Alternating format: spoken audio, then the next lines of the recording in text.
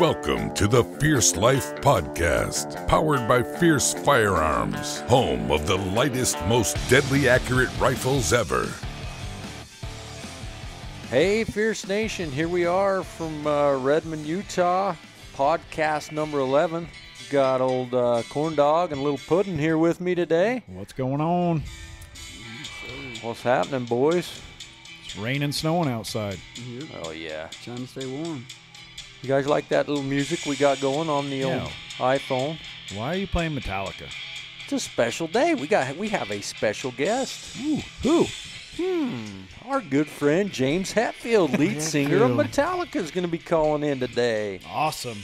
We're going to see what Metallica's up to and pop a het and talk hunting and all those good things. Yeah, so you got some good history with him. yeah, we've had a lot of fun with Papa Het. He called in one day just out of the blue. That's one of the things you never know here at Fierce. Who's going to call you?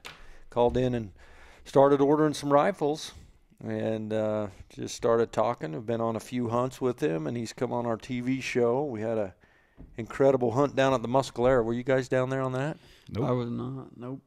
Oh, you guys got left home, you little buggers. Ben, Benny was there. producer, he was there. Yeah. It was sweet. I'm pretty sure that all happened back when we were at the old building, too. Yeah, On we that. were all. The old building is kind of like the sardine can. Mm-hmm. That's what we call it, right? You know, the old building, there was, anyhow, yeah, we were squished in there. We're squished. And now we've got the carbon shop over there, and they're even more squished in there. Yeah.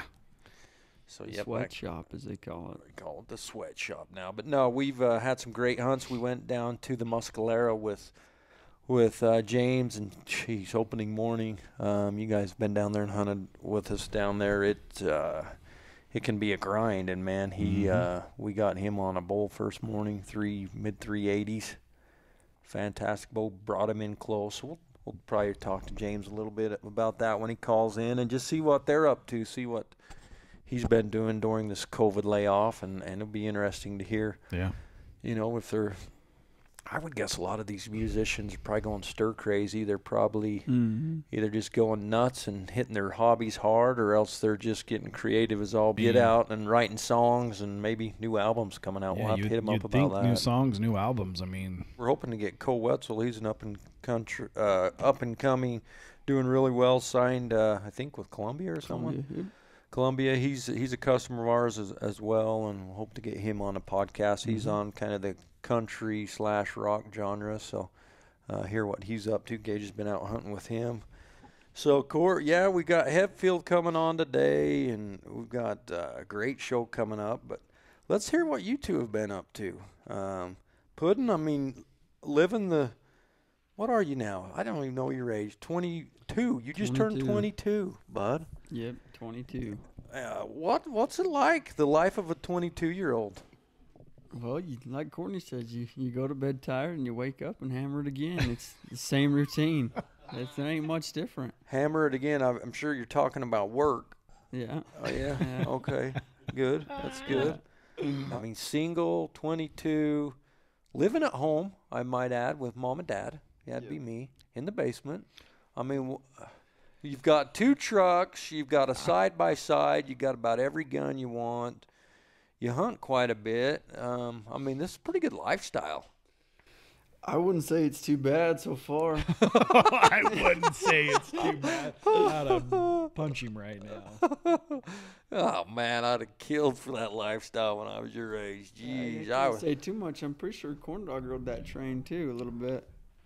Yeah, I mean, I was single till I was 36. Oh, yeah, I think you're right, Gage. I think you rode that train till, when did you move out of home? Corn Snips, 34? Well, I mean, you got to think. I was out like in 2005. Like I went and, did different jobs. Oh, yeah, you left for a couple months. I left home. Oh, you two. Oh, my gosh. I just look across at you two and just think what life could have been. Hey, just think Gage could be with you till he's 36. Oh, Hell no.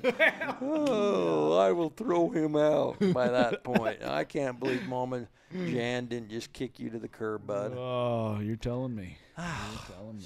So marriage life, I mean, how's it treating you? It's corn great. snips, I mean, There's stresses, obviously I'm starting to get a little gray in the beard. I mean, what's the stressful part? Wondering how many eggs are going to pop out that morning or what? God, it's going good right now. Although we did have a couple deaths. What? There was a couple deaths. Like chicken eggs broke? Or what kind of deaths we talking about? We lost a couple chickens. No. We lost, When I drive by at night, I see the little heater thing on, so, I mean, they didn't freeze to death. He's starting to interpret some cockfights or something over there across the street. No, there's no roosters, but the hens are fighting right now. So let me get you up to date.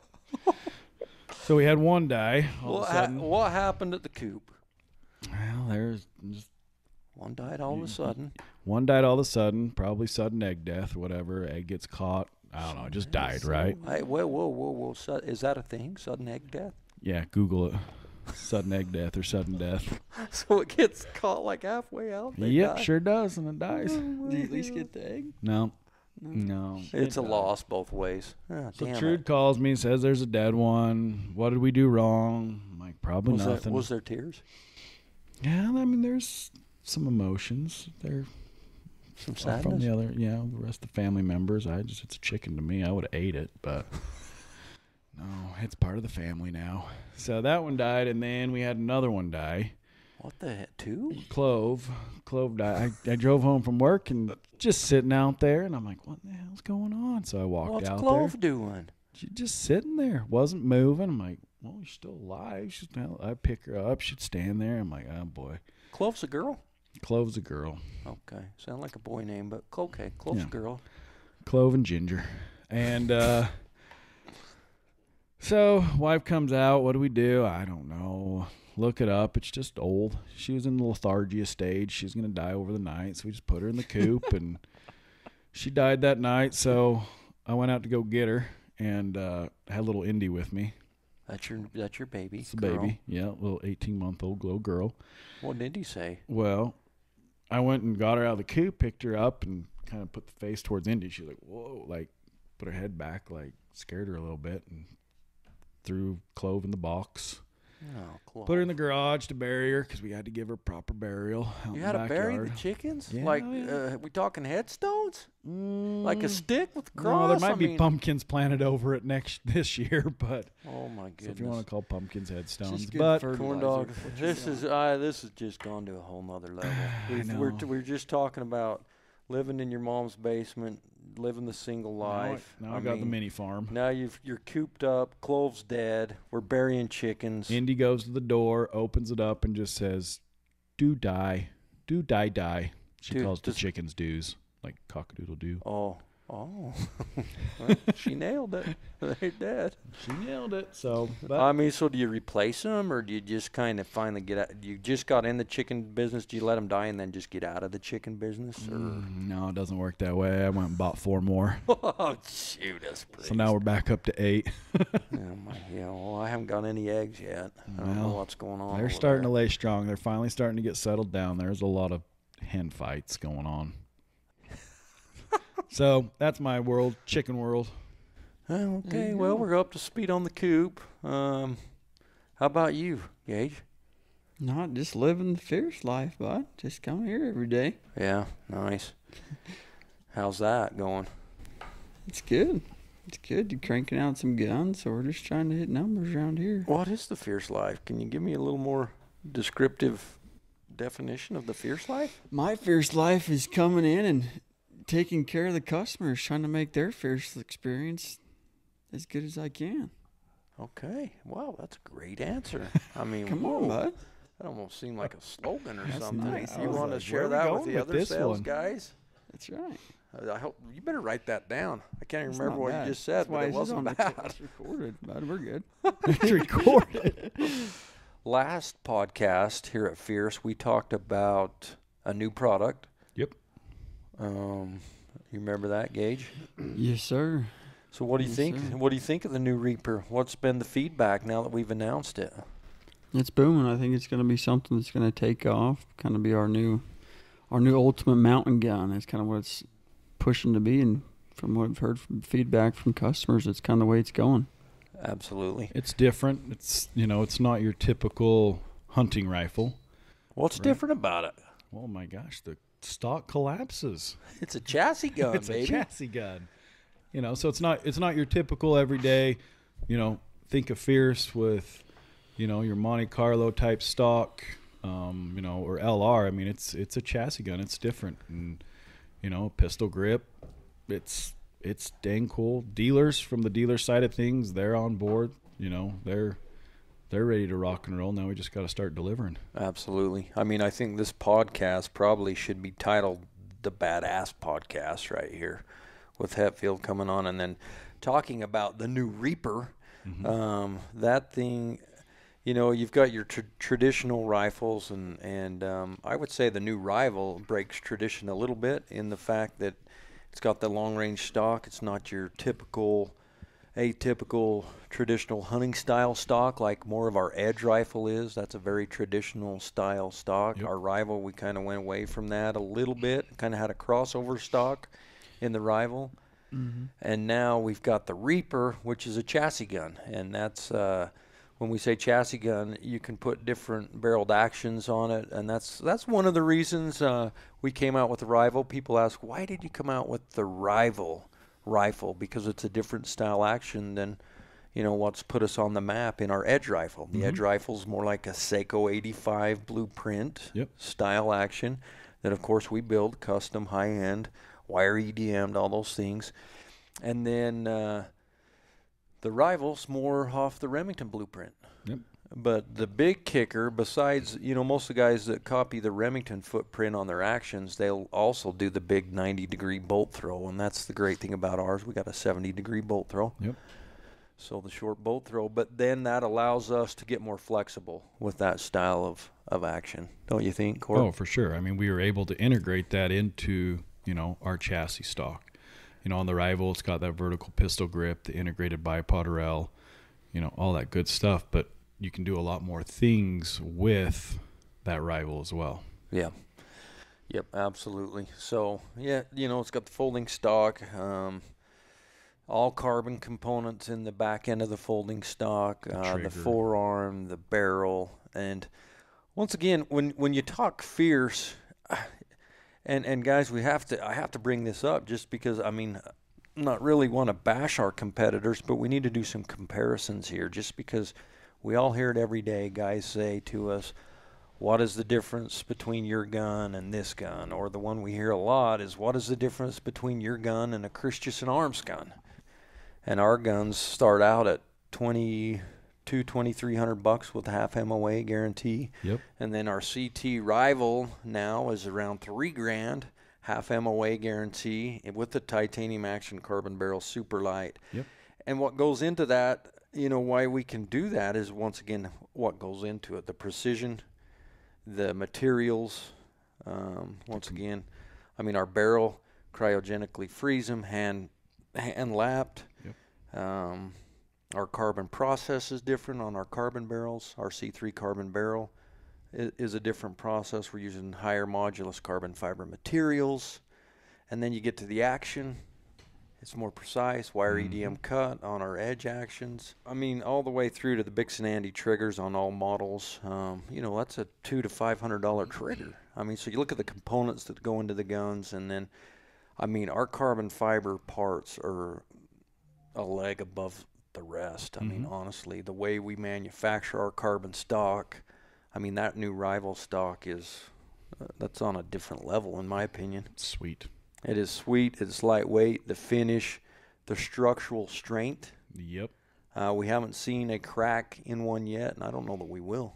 I don't know if we will either. And so little things like that the end user doesn't see, that you just said, the structural strength on how that's laid up. Little things like that go a long ways. And the end user doesn't necessarily see that, but we know that because of how we manufacture it and build it, just for that reason. Absolutely. And in a previous podcast, we hit on that with Doug. Doug was one of our special guests, and just his with a lot of his experience, and not all Doug. I mean, some of our engineers and just some of our experience and background. We've got some fantastic techniques that help us make better parts, manufacturing processes. And so, that's the one thing we got to hammer home and let the listeners understand and realize. When you compare, you need to compare apples to apples. And honestly, there is no one, guys, there's no one in our class for what we do. Yep. And so that's, I think, why we're growing so quick, and I think the word is getting out. We have tons of repeat customers. Oh, yeah. What do you think, Gage? You seeing a lot of guys calling back? Yeah, and I mean, a lot of guys are loving the new stuff for sure. All of the guys are. I have frequent customers that say I'm breaking their bank because every time we come out with something new, they got to have it. So it's Fierce good. Nation, we love that. Oh, yeah. Well, all right, boys. Yeah, lots going on at Fierce Nation. A lot of new cool products. As we've discussed, we have just, our stuff. Obviously, we're biased. It's our stuff. But we really do strive to give our customer the best product for their money and better than our competitors. And as we've talked about and explained, I believe we did that. I believe that's why we're growing and growing pretty quick. I think we're giving the customer great value, huh, Courtney? 100%. There's no ifs, ands, or buts about that. And that's what's exciting. That's what's exciting about coming to work every day and just seeing that the employees believe in it, we believe in it, and it's good stuff. But let's get on to some more good stuff. James Hetfield, lead singer of Metallica, Papa Het, as he's nicknamed, actually has that tattoo on his arm. Oh, Papa Het, love that guy. Super humble person, but he's going to be calling in here. He's a customer of Fierce. He's part of Fierce Nation and a good friend. Hunted with him several times and look to do so more in the future. But he's calling in. Matter of fact, he's on the phone right now. Let's get him in right here. Answer that thing. Pick him up. Pick him up. Hey, James. Yep. You there? Can you hear me? Yes. All right. What are you up to, buddy? We're recording a bunch of noise out here that people tend to like, I guess. There you go. They seem to like that noise you're putting out, brother. I was going to ask you, what have you been up to during this big COVID layoff? It sounds like making music. Yeah, definitely. It's either touring or writing. So COVID chose for us. There wasn't a lot of touring going on. So, yeah, get to write music. Oh, that's fantastic. So for all of us fans, I mean, what can we expect? A new album or just a few new songs? Or what do you got up your sleeve? Well, hopefully a new album at some point. I guess whatever you call it these days. I guess it's an album, a CD, a group of songs, a collection, whatever. A stream, however you get your music now. But yeah, a bunch of songs. Yeah, we wrote quite a few songs. So we'll see how many we like first, and then we'll put them out. We're pretty selfish that way. We like what we write as well. So. Oh, fantastic. So how does that process go? You write a few songs and then just kind of get together and take some parts out, put some stuff in. Do you get everyone's feedback nowadays when you do that, or how does that transpire? Yeah, this time was a little different for sure. Because of COVID, just sitting at home and getting a little bit antsy. And just feeling creative at the same time and wanting to get together. So I started doing a weekly Zoom with those guys just to check in. And then I just told them one time, hey, I'm going to write something. I'm just going to play something and send it to you guys. You do whatever you want with it, see what happens, and layer onto it. So that's how that we did a Blackened version of Blackened 2020. I just basically played something. They hadn't heard it before, and they played on it, and then it kind of got layered together. And then we started experimenting with writing on Zoom. Lars and I would get together, or Kirk and Lars, and get little bits of time here and there writing. It was difficult because of the delay in and the sound. So we couldn't actually play together, but we would play to a click track and watch each other play. So we had our producer was running my computer while I was playing. He was running my computer from L.A., and I'm in Vail. And then Lars had another assistant running his computer from L.A. He's up here in San Francisco. And we were playing together, and it was pretty bizarre. We started writing. We got about, I don't know, over 10 songs going that way. And then finally got together. There's only so much you can do on Zoom, Absolutely. Isn't that crazy, though, the technology where you can just get together and you do your thing, Lars does his, and everyone just kind of adds their specialty to it, and voila, huh? It's crazy. Well, that's the magic of it all. And, we've been doing this for about 100 years now, so we should have it together. Probably feels like it, doesn't it? Oh, geez. So where's your studio, James? Where do you guys end up when you get together? It's north of San Francisco. Gotcha. So we've had this place, since 2000, I think. It's been our, we call it HQ. It's been our, man cave, our gear storage, our idea place, our just dude hang. It's a lot, and the walls are filled with cool stuff. We've got tons of banners hanging from fans that have thrown them on stage. Flags from all over the world. That's kind of it's our inspiration room when we go in there. It's also helps soundproof it a little bit. All these flags hanging all over the place. We got pieces of stage set. We've got some memorabilia from other bands. It's a total man cave for Metallica. It very much is, very much. And during the COVID, you guys had the little Metallica live stream, if you want to call it a concert or whatever. I tuned into that. How was that, performing that without fans? I mean, is it hard to get amped up for? I mean, I'm sure there's a difference. Yeah, it's there's a huge difference. I mean, we depend on a lot of the fan energy to keep us going. It is, cyclical in that way. We give them energy, they give it back, and it goes back and forth until we're all worn out, which I love. Absolutely. But this time, it was all around. It was an acoustic thing, and it's for a good cause.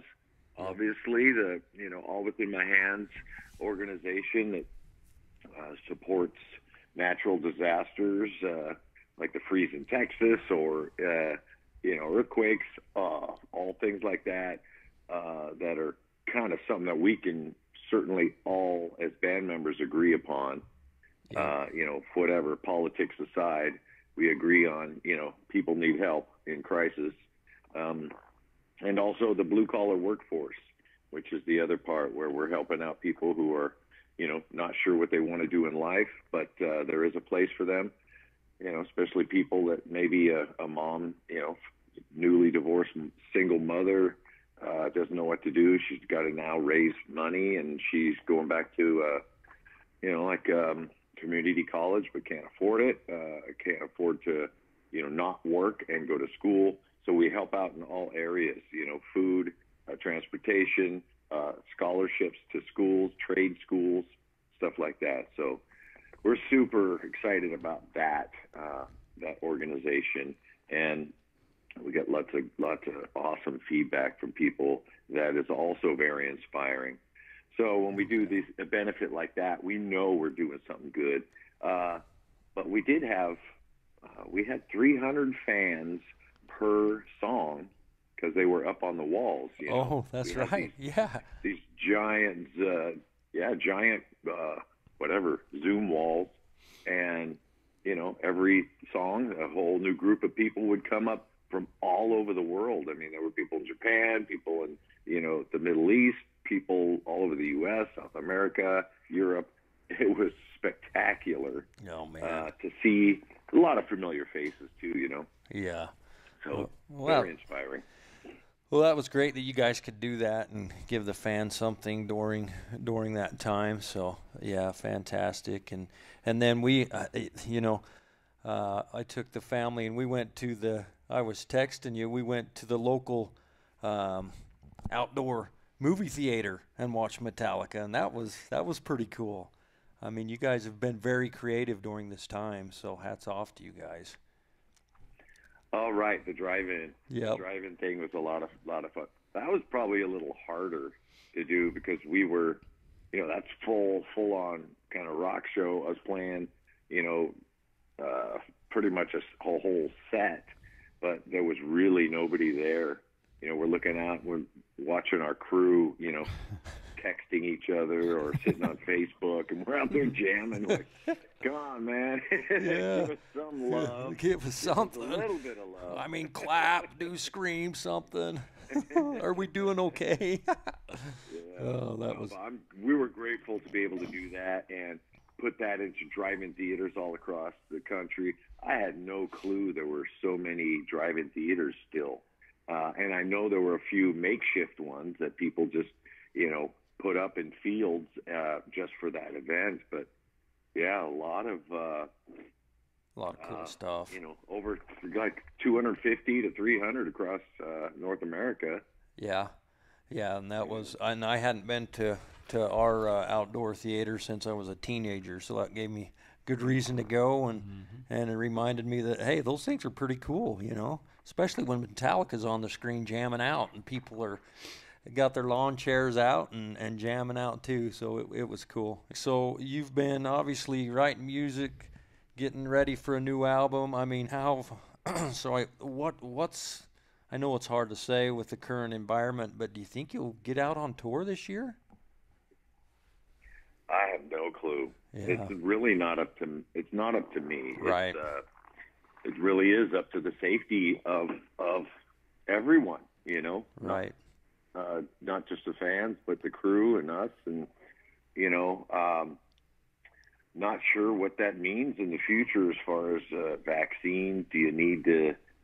Gosh, I don't know. I'm a little skeptical of getting the vaccine, but it seems to be rolling out and people are getting it, and I've got lots of friends that have done it, and just not totally sure about it, but I hope it doesn't come to a point where you have to have that stamp on, COVID stamp on your passport or something, where right to go everywhere. But if it comes down to that, then I'll make a decision then. I mean, we got vaccinated to go to Africa, so oh, nice. It's not like I've never been vaccinated before. Yeah, that's right. But, for our,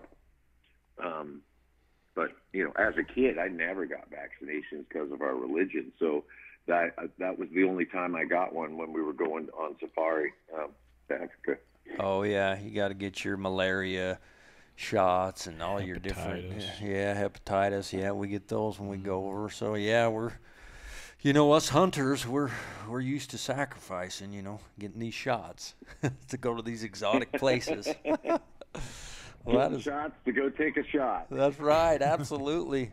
Well, one last, maybe just one other tidbit before we start talking hunting, James. I mean, it's probably a stupid question, but what's one of your favorite memories from all your tour days? Actually, I would have to say the Russian show when we showed up in '91 after the coup, where the country had opened up and was no longer communist, and doing that open airfield. We played with like 4 other bands, and basically for the first time, it was a free concert out in an airfield, and they guesstimated $1 million or $500,000. You couldn't, nobody knew really. But just being able to play in a place that was just fresh and hadn't hadn't heard anything like that before, really.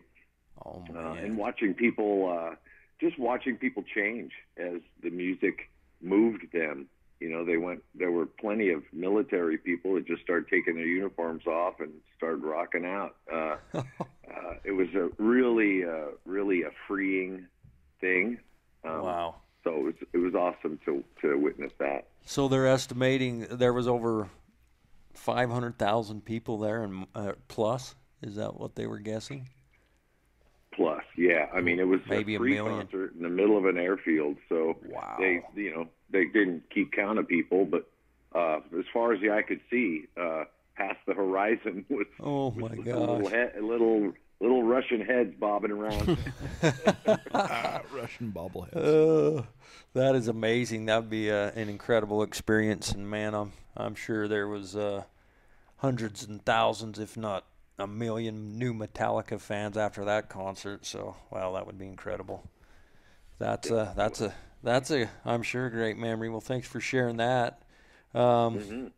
So what on the hunting side? Obviously, James, I just gave the listeners a little bit of feedback on getting them up to speed. You'd called in and bought a Fierce. Gosh, it's been 5 or 6 years ago, and then we've just talked here and there and went on a couple hunts together, and I've had some great hunts. What'd you like better, the elk hunt or the musculaire or the deer hunt? The deer hunt. Sorry, you just cut out there. What was that? Which of the two hunts that you and I went on did you like the best, the elk hunt or the deer hunt? Well, I loved them both. Good answer. I mean, they were really, really completely different, you know. Yeah. One was a managed herd on a res, and then, you're sleeping in a hotel. And then the other one, well, I guess I was sleeping at home for the other one. Yeah, that's right. Out of Vail right really there. Basically down the road, in Eagle County. So, yeah, they were both great. And, obviously chosen your bang sticks for a reason, because they're accurate and light, and they look cool. You continue to keep rolling out some cool stuff I see now. So I'm excited to get into some of the little more precision round stuff, which is very cool. Absolutely. Yeah. Absolutely. Go ahead. No, I've been hunting,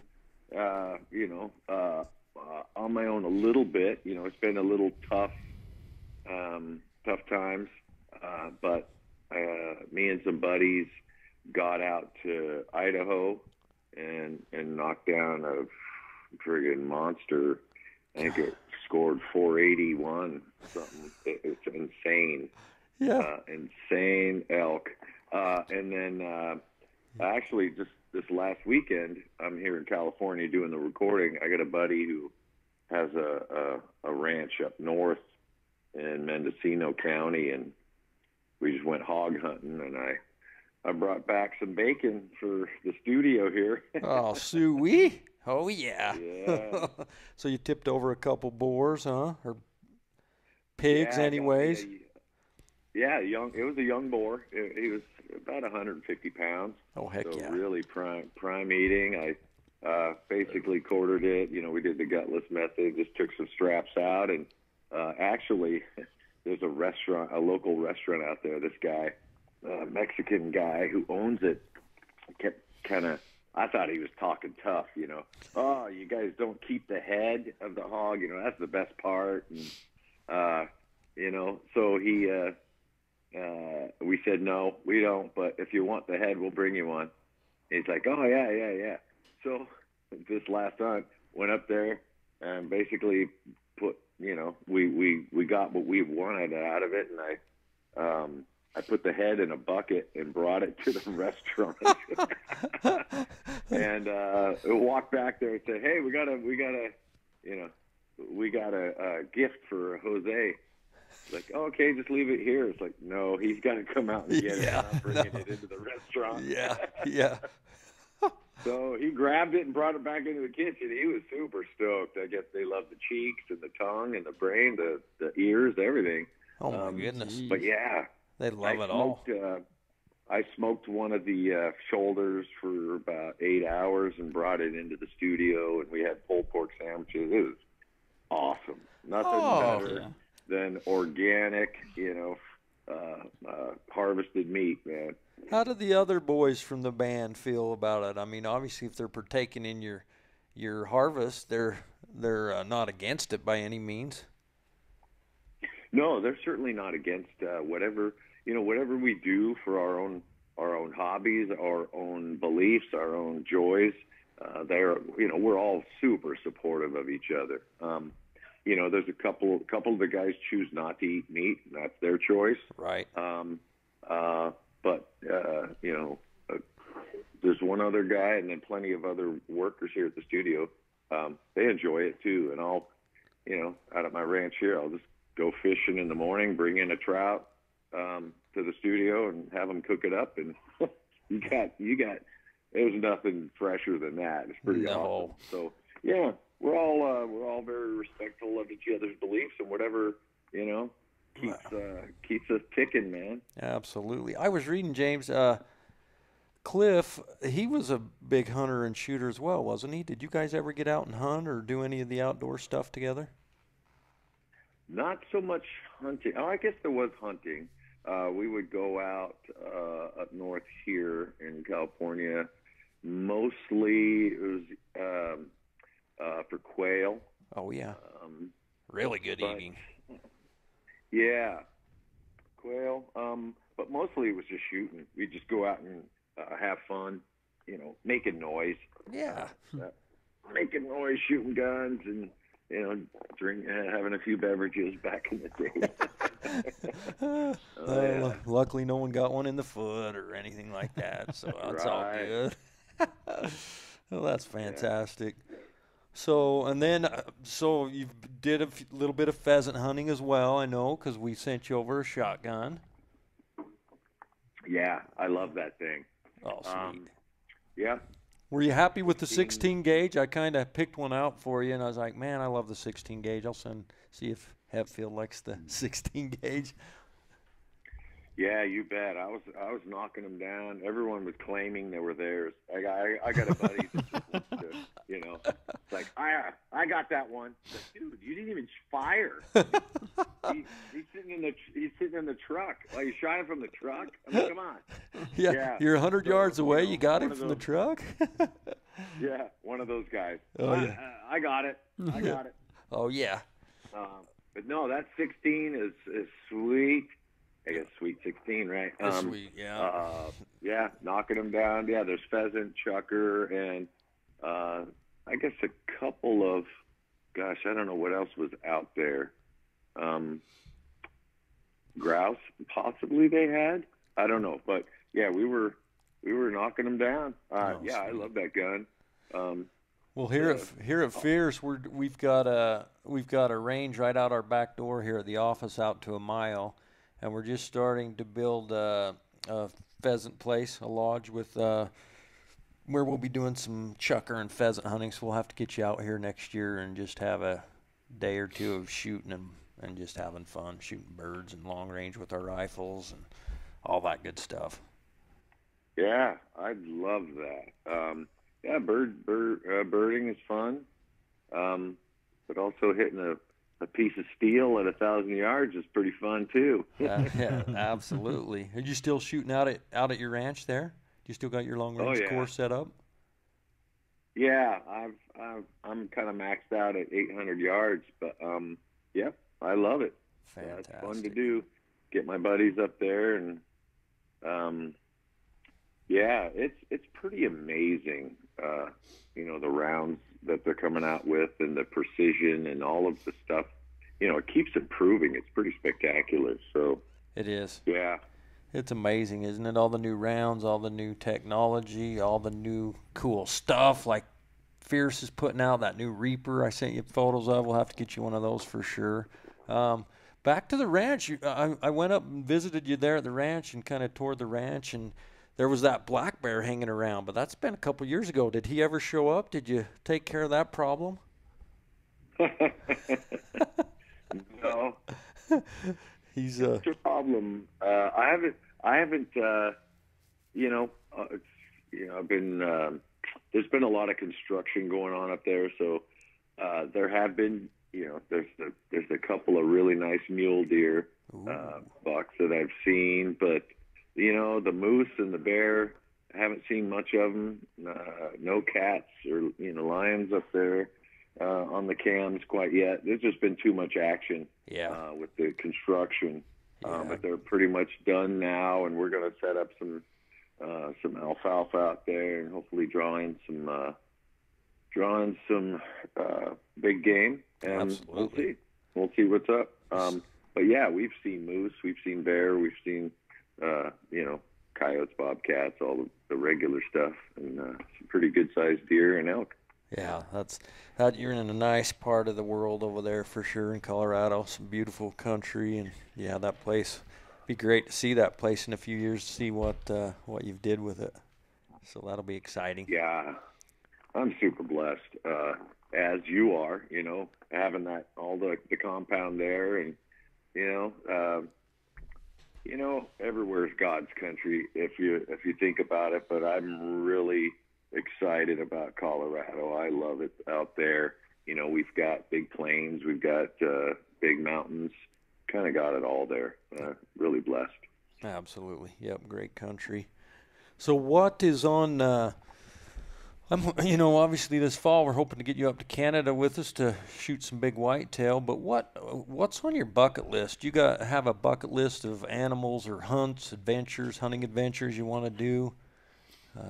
What's on your bucket list for hunting? I got a couple buddies that are just obsessed with moose, and we got to get to Alaska, or the Yukon or something, get a big moose, and I don't know what it is about that. I'm not that excited about moose. Deer and elk. I'm excited. I'm excited mostly for elk because they taste really good, and hogs. I've never had moose before. I had whitetail for the first time when I was in Wisconsin doing the tree stand, which I hadn't never done before, and it was cold. Yeah. Standing in a tree for 4 hours in the morning and 4 hours at night, you kind of get a little. I got a little lost in my head a few times. Yeah. I hope I don't fall asleep here, or you just, and then all of a sudden a doe will walk by and it'll get you all amped up again. Warm you up for about 20 seconds and then back to shivering again. Exactly. Yeah. They're making some pretty cool stuff now too, with heated vests and all that kind of stuff. Oh yeah. So you're probably like me, us Western boys. The first whitetail hunt I went on, Swarovski Optics took me on up in Canada, and I'd never been on a tree stand hunt before. So, us Western guys, we're used to spot and stalk and getting out. Even when it's cold, you're not cold because you're moving and hiking and stay warm just from keeping your heart rate up and different things like that. So I go up to Canada. It was around Thanksgiving time, and I got my KUIU gear and a couple pair of long underwear, some warm boots and all that stuff, and we get out there and they stick me up in they called it a tripod stand, so it's up in the air and a tree stand, and all they've got is a tarp wrapped around this tree stand, and the wind is blowing, and I swear it was 20 below, and I made it about 45 minutes. And you see in the cartoons and you see people's teeth chattering. Well, I experienced my teeth chattering, literally, uncontrollably. I was so cold. So I had to get down and just sit and walk circles down at the base of the tree stand to try and stay warm. I was not prepared. So same thing, too. You're just sitting there all day. They left us out there all day. And it's just like, man, what do you do with yourself and your thoughts for all day in that freezing cold weather? You could probably write a song about that, James. Yeah. We already did. It's called Trapped Under Ice. Yeah, I feel you, brother. I feel you. Because, we're not used to that just sitting there. No. And you're all strapped in and, you're bundled up and you can't really move. You got a little, you're basically sitting on a toilet up there, and you're not, I would stand up and kind of move around and get back down. And, but, there was enough, like, I guess squirrels or woodpeckers or something to at least, kind of make sure, you're not out there alone. But then something would walk by and get excited or something's just out of range. But it's a different kind of hunting, but I respect it. I respect those people up there. We were in Wisconsin, and I tell you, they are obsessed.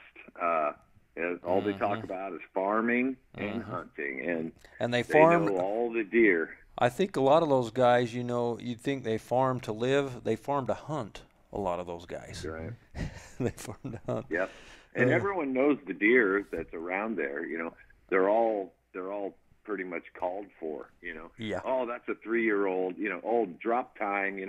Give them another year. And then, a buddy of mine, when we were up there, we were hunting, and he took this one, and he called all the local farms around him, just saying that hey, drop tine is dead. Like, oh wow, awesome! Shake that guy's hand. Everyone is just super excited and proud for everyone. Harvesting. What they've been watching grow up for like 4 years.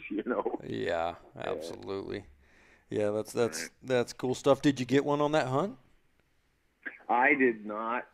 I thought I was pretty good at a bow, but man, I was actually in a ground blind, and when you're shooting out of a 1-foot slot, and I was super excited, and it was a lot closer than I thought, and you're shooting down a bit. I shot high on it, and it stuck a backstrap, and he bled for a little bit, but then ran off, and we followed the trail for a while, found the arrow, and there was some meat on it. So it's like, all right, he's still we've seen him on, well, of course, they've seen him on the game cams since. Oh, yeah. The little red spot on his back. So he's nicknamed Papa Het. Yeah. Well, we'll see. If he was only probably a 3-year-old anyway. But yeah, I'm excited for that. I'm excited to get up there with you and to see some of those monsters up there. Those are crazy looking beasts. Yeah, we got a buddy up there, Todd, True North Trophy hunts. Man, he's got some giant deer, and Courtney here is with us on the podcast. You've killed a monster up there on Courtney. Oh, yeah, hanging out of the blind. Probably shouldn't have done that, but it was the last day, last minute, and I wasn't about ready to let that deer walk by. No, so you kind of went western, hung out the blind. You didn't believe me. I said there he was, and you were half asleep on the other side in the blind, but I went all ass hanging out and everything. I don't know how you got it on film, but you did. We got it, yeah. So that'll be awesome. That'll be awesome. Trying to put together another one of our customers and friends, trying to get old Barry Bonds up there on the hunt. I think we can make that happen. That'll be the San Francisco boys. That would be quite the hunt, huh? That'd be a lot of fun. So, right. Yeah, he's a big hunter. Nice and whitetail. Whitetail is on my bucket list, as you were asking. Sorry to interrupt. No problem. And then big Mexican muley would be quite awesome as well. Oh, we got to get you back down there, man. Me and Gage, we talked about that last podcast. Little Gage here, my son, he just got another set of horns back from Mexico. I believe he got all of his mule deer hunting done in one season that he generally gets done in 10. So that's how Mexico can be. The Mexican laws down there, you can shoot as many deer as you can pay for.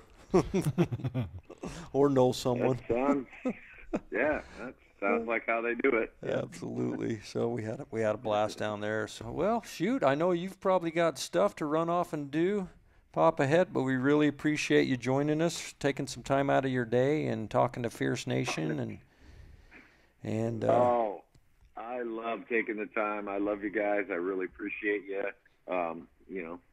Love what you guys do and what you do for the hunting world, and with the long range school and all that stuff. And I really appreciate you setting up hunts with me. Obviously what you do, you guys got a precision product, and very grateful for that. Well, we really appreciate that, and thanks for doing what you do. We're all very looking forward to what's coming down the pipe with this new album, and just keep enjoying what you've produced in the past. It's magical, great stuff, and you guys are legends, so thank you. Thanks for those words, man, and we are certainly blessed to still be walking around this earth and doing what we love doing, man. All right, brother. Take care. All right. All right. Talk to you soon, boys. We'll see you. See you later. Pop ahead out. Pop ahead out. What do you think of that, Gagey? Talking to one of the greatest rock stars of all times, bud. Oh yeah, he's a cool dude. I still remember meeting him up at the Salt Lake show. He's the stud. Yeah. Brings out his Kuyu guitar and shreds it. It's good. He's down to earth guy, that's for sure. That's the one thing. One of the greatest rock stars of really all times, legend, and just a really smart guy, very grounded, very laid back. He's got a pretty good vocabulary. He was using some big words. Yeah, very educated, right, Corn Dog? He really is. Well, you think about it, the artistic side. I mean, just writing songs and the words, and I mean, very intellectual, very smart. Yep, you nailed it. He's a very, very intellectual person, and obviously gives a lot of thought to what he does. I think even hunting, even the hunting side of it, and it's good to see that he's excited about it, loves to hunt, loves to get in the outdoors. Here's probably like the biggest thing that I just got. Like you said, he's the biggest rock star, right? I mean, here's James Hetfield, but then yet, like you said, he's grounded, he's humble, he's grateful, for everyone else out there. Like, you see that when you see him just jamming out on stage, you'd never think that. Yeah. But then you get him here, and it's like, holy crap! Like, he's a super down to earth, great guy.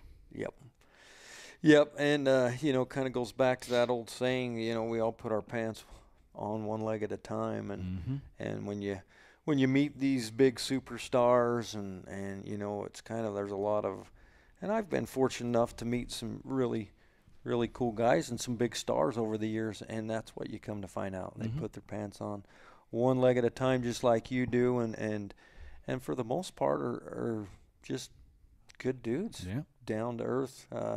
The ones I've met, I'm sure there's some that aren't, but we've been fortunate, and James Hetfield, Papa Het, is just world class, just a great guy, 100%. And obviously, I'm sure the rest of the band members as well, and that to think of them doing this since I think they were 17, 18. How Lars long? put out that ad in the newspaper, hey, looking to start a band. They were young, and to be still at it and still going. Yeah. Crazy. And still putting out new albums. That would be difficult to try and... Since what, the early 1980s? Yeah, I think 83, 84. 84. Yeah. They and then just blew up with, some of those new albums and the Black album, and man, just... But I mean, just listening to him, I think that, as band member, I mean, you don't hear of that, right? Like, bands staying together that long. No.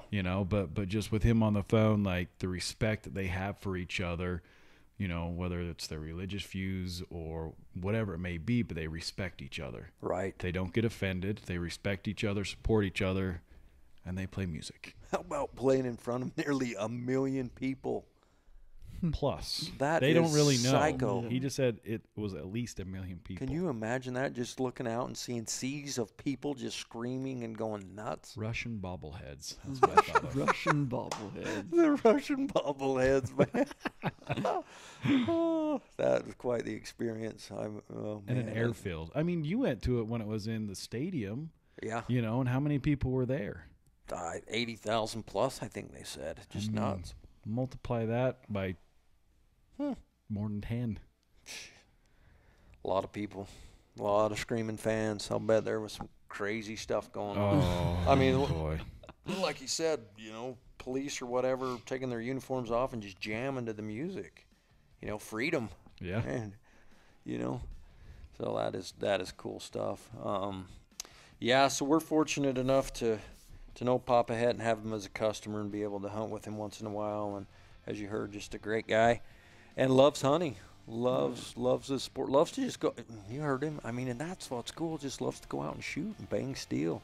And that's why this long range stuff is, you know, in some ways it kind of becomes therapy. I mean, just to be able to sit down there with your rifle, your weapon, and be able to shoot those distances and do it successfully. And I've been out to his ranch, and he's got a little long range course set up out to 800 yards just out through the sagebrush, and goes out there and shoots and just loves the outdoors and loves to do what we all love to do, and that's cool. Well, what else, boys? I don't know. I think, geez, how do you say a whole lot after that, huh? You don't. I'm ready for a nap.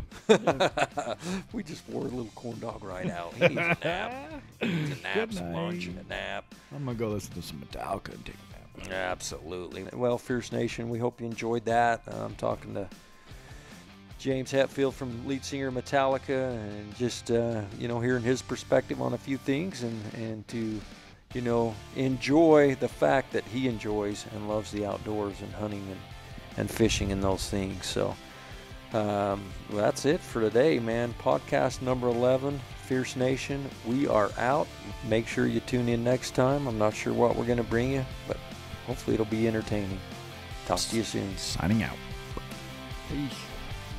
Thank you for spending your time with the Fierce Nation. For more info on our rifles, products, or events, check out our website, www.fiercearms.com, or send us a message through any of our social media channels.